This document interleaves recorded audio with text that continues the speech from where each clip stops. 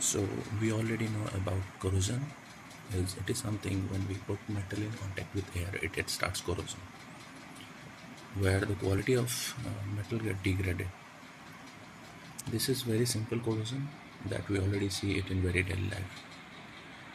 But we have a new type of corrosion when the same metal is kept in contact with another corrosion, then the rate of corrosion is totally different, and that corrosion is called differential metal corrosion, right? Now, since we have two different electrodes in this corrosion, that's why we can also say it as galvanic corrosion. So we can see the example with iron and copper, where iron is kept in contact with copper.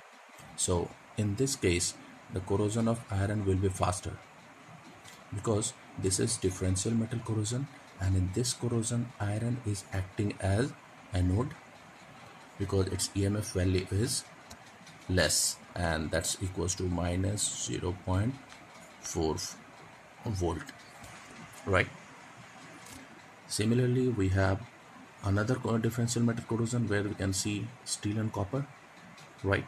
So the things which we should learn from here is the metal with less E0 value is going to act as anode, and that's where the corrosion of that will take place.